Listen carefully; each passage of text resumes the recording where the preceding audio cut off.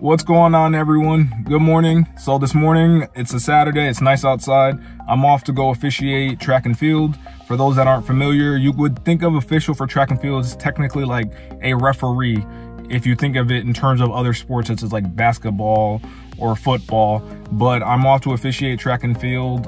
For those that are familiar, there's different levels of track and field. There's high school, there's collegiate, and most people are familiar with the Olympics, the highest level out there. There's world championships. But again, I'm an official for track and field. I mostly do high school and some collegiate. I'm in the state of Connecticut, so depending on where you live and where you're situated, the organization that you join is different. So for us in Connecticut, I'm part of what's known as the CIAC. It's the governing body for all athletics in the state of Connecticut for high school, middle school, I believe, and lower and elementary school. But that's the organization that you join. So for track and field, again, there's different events. Most people are familiar with track events such as the 100 meters, the 200 meters, but there's also the field events, which some people are familiar, such as a lot of people know about the shot put, the javelin, the discus, the hammer, what else?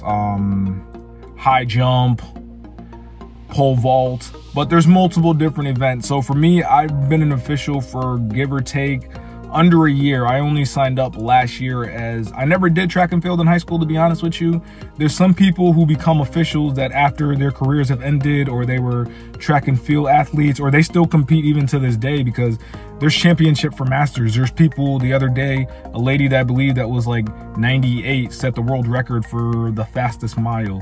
So there's different reasons why people join to become a track and field official. I personally, like I said, never did track and field in high school. I'm a runner, but it was something I was always interested in. I like being out and checking out these different events. I get to meet cool people, get to see the progression in these athletes. So if you're interested in becoming a track and field official, it's a little bit different, again, in what state you live, because there's different governing bodies. But overall, everything is governed by what's known as the USATF, known as US Track and Field. So there's the different rule books, again, depending on what you're officiating. So high school is a little bit different than if you're officiating collegiate meets or anything above that. For example, one of the biggest differences is that for high school meets, everything that you measure is in feet and inches, versus collegiate and up, everything that you measure is in meters. If you're interested in joining or doing it, what you do is you go online, you sign up for a membership, you get in contact with whatever governing body in your state officiates it. So like I said, for Connecticut, it's the CAIC. You reach out to them. You're required to take a quiz online. You actually do have to take a quiz to make sure that you understand the rule book, because it's a little bit confusing if you've never done it before, like myself. You're supposed to take a test. You can retake the test, I believe, as many times as you need to until you pass. I end up having to take the test 2 different times, because the first time, many of the rules were a little bit confusing to me, because again, I'd never done track and field. So there's a lot more to it. So today I'll kind of try to take you to the journey, see what goes on in a track meet, try to talk to some officials, see why they joined, what got them interested in doing track and field, some of the obstacles, because as we go through today, you'll see that a lot of the people that are officials are older than me. Most of the time, I happen to be the youngest person on an officiating crew. So like I mentioned, I'll try to take you guys through the journey of being a track official, or what goes through the meet throughout the day. So when you first get to most meets, officials have to check in, as well as all the athletes. So all the different implements, as far as the hammers have to be weighed, the javelins have to be weighed, because again, everything has to meet a certain requirement. For example, for the shot put, it has to weigh a certain amount. If it doesn't, like for example, I believe again, men's is 12 pounds, women's is 8.8, I believe. But if it's under that, we confiscate it. You can't use it during the meet. If it weighs slightly over, you're perfectly fine to use it. So like I mentioned, when you come to a track meet, all the athletes have to implement or weigh in their implements, anywhere from shot put, discus, javelin. If anything comes underweight, you mind explaining what happens if an item doesn't meet the requirements in a track meet, such as if your shot put is underweight? If it's underweight, any of the implements are underweight, then we keep them until the end of the meet. But something can be overweight. For example, yes. if I remember correctly, high school men's shot put is 12 12 pounds. Yes. But if it's over that 12 pounds, they can still use it. Anything under that 12 pounds, Correct. you confiscate it. Correct. Thank you, ladies. Thank you. So today, the specific event that they have me doing is known as Discus. A discus is more or less, if you think about it, probably for people, it's easier to think of it kind of like a frisbee, but not entirely. So a discus can be made out of essentially multiple different materials: wood, plastic, composite. But again, it has to meet a certain requirements as far as how much it weighs, the diameter of it, the radius. So how discus more or less works is that people stand in that circle right there. Depending again, if you're in high school or collegiate. High school, it's a minute from when your name is called up to initiate your throw and to throw the item, whereas in college it's 30 seconds. But again, you stand in that circle and within a minute you have to throw your item. What's known as a foul or your throw won't count is if you step outside of that circle before your throw has landed, if you exit out of the back half of that circle, because again, the circle's split in half. So if you look inside of the circle, there's a middle mark. So where that middle mark is, you have to step out the back half of the circle. You can enter the circle any way you would like, but you have to exit out of the back half of the circle. And again, for your throw to count, your discus has to land within these two white lines, what are known as sector lines.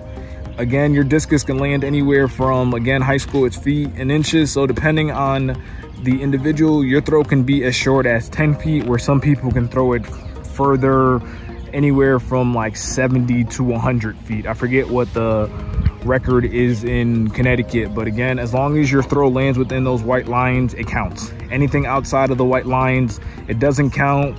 If you step out of the circle in any way before your throw has landed, it doesn't count. If you exit out the front half of the circle before your shot has landed, then it doesn't count. So when a flight is about to start, after they've had a warm-up period, each flight for an event has a warm-up period. That warm-up period, as far as actual time, depends on the games committee. The time can vary from anywhere from 10 all the way to 30 minutes. Again, it's up to the games committee of that particular meet to designate how long competitors have for warm-up. But once a flight is about to start, you'll call up all the competitors. For example, you'll say flight 1 of discus, gather up. You'll do a bit of a roll call, make sure that the competitors on your list are there, because sometimes there's competitors competing in other events that might have to go back and forth. Say you might be throwing shot put and javelin, but your flight for javelin hasn't started yet, but your flight for shot put's about to start. So you'll get scratches also where a coach might take a competitor off your list for a particular flight, or they might move them to a different flight. You'll also get athletes that decide they don't want to do a particular flight because due to injury, or they just don't want to do that particular event anymore. So you'll do a roll call. You'll also give them instructions. Again, the instructions are different for every event, because for discus, for most throwing events, including hammer, discus, javelin, well, not javelin because javelin's a runway, but as far as discus, hammer, and shot put, you enter that circle any way you would like. You can enter the circle any way, but you have to make sure that you leave out of the back half of the circle, because if you leave from the front half, whether your implemented has landed or not, we will call a foul. Then your attempt will not count. At the same time, you have to wait for your implement to actually land in the field, in those sector lines, before you can leave the circle. So if your implement is still in the air and you've already exited the circle, then that's considered a foul. Your attempt will not count. And then once we go through the instructions, then we'll start the competition. I will say that throwing first up is such and such individual. We'll call him Jake. Jake is up. Then I will say the second person throwing, John, is on deck. And then Dylan is on hold, the third person. Then you'll keep doing that as you go through the flight.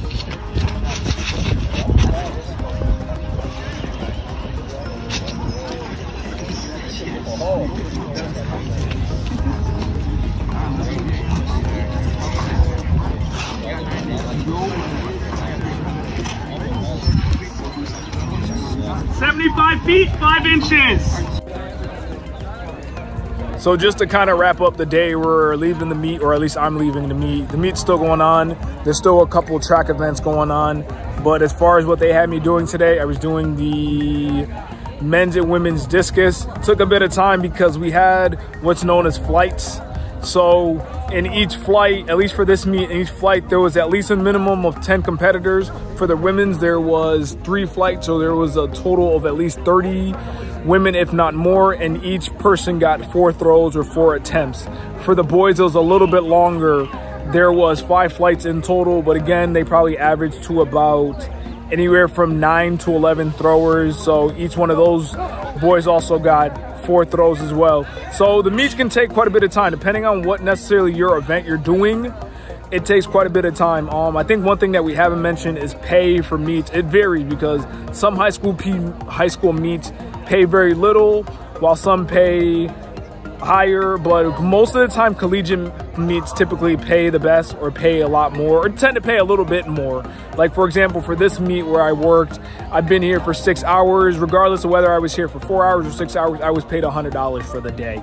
So again, it varies. Because like I said, a lot of time this job is typically done by people that are retired or people that have the time. Like I mentioned, I wanted to go and get some feedback from other officials, but there were only 2 other certified officials here today. And then their events got done before mine was over, so I didn't get a chance to actually ask them any questions.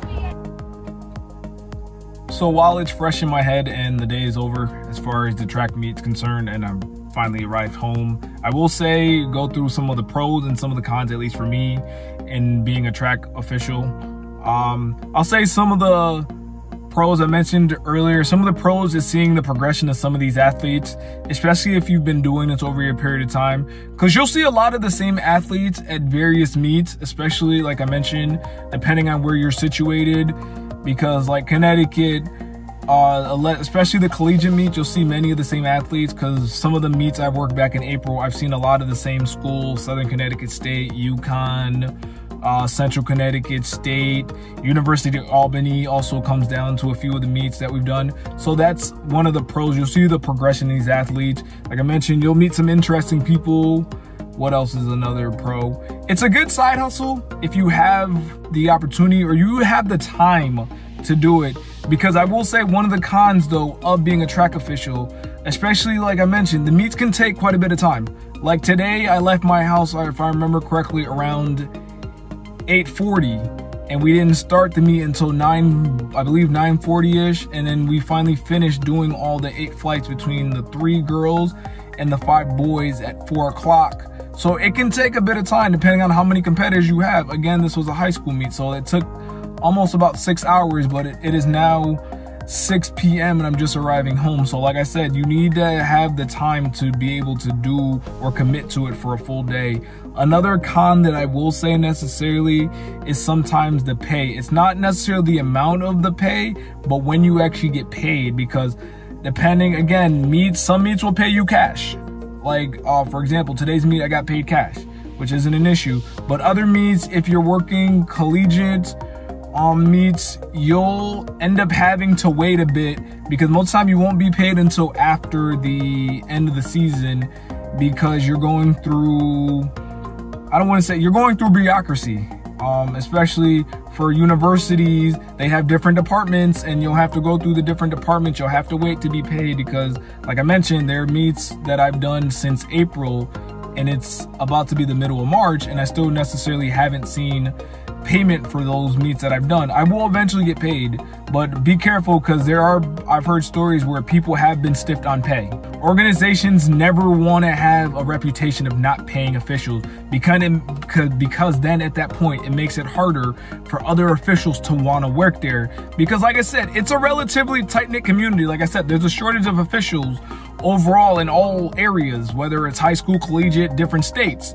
So it's not that hard for word to travel around that such and such place hasn't paid you, or such and such place will stiff you, or it's difficult, the staff there is difficult. So I will say that it's not all that difficult for word to get around that an institution or a specific place won't pay you. So I will say be careful and make sure that the organization that you work for, or the organization that you go to, has your back. thanks you guys for watching. Definitely appreciate it. So hopefully you were able to learn some of the pros and cons about being a track official. You were able to learn about the different events that occur during a track meet, both the field events as well as the track events themselves. Feel free to subscribe. Feel free to throw out suggestions for different jobs and careers that are out there. The more unique, the better. So like the program is called, Joe Gets a Job. It doesn't necessarily mean I'm gonna get that particular job, but let's see what's out there. Let's build this community so other people are able to see what unique careers and what unique opportunities are out there, because there's nothing wrong with not having found your niche at a particular point in life. So let's build this up together and see what careers are out there.